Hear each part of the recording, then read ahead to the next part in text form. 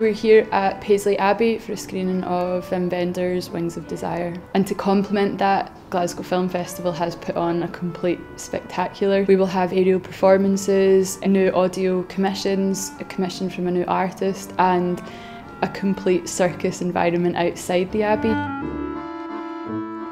It was important for me that tonight the audience experience and the immersion didn't just happen inside. I wanted the audience to arrive and really sort of be completely wowed by what was going on. So we had a fire garden, courtesy of Walk the Plank. So there was a huge sort of fire display around the Abbey. In the grounds we had Berlin street food by Chomsky, and it all started here, provided some coffee, which if you know the film is a really important kind of key thing to the film.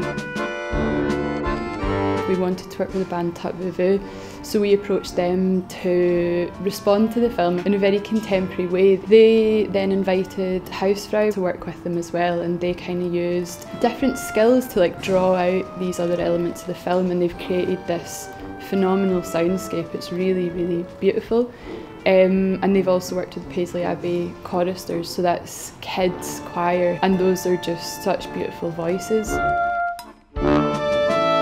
And the second commission's by artist Kathryn Elkin. So Kathryn's a visual artist who has just this beautiful practice that's very intimate, and she worked very closely with Professor George McPhee, who's the director of music here, and the kids and the choristers, so that she's created this whole new soundscape with them, about those children, their desires, their personalities, the things they keep in the pocket, their favourite flavour of sandwiches or crisps, and she's made that into a very kind of binaural soundscape, which is punctuated again with her live performance.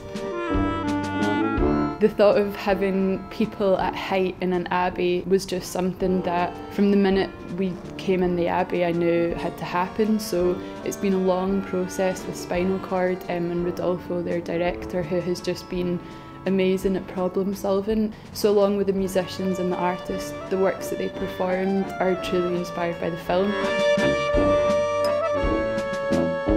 So I think for this event at Paisley Abbey, we really had the opportunity, with the really kind support of the BFI and from Paisley Abbey and Renfrewshire Council, they kind of gave us this platform where we can work with different people, commission works that challenge how people are going to sit and watch the film. And I think it's really, really a great step forward for us.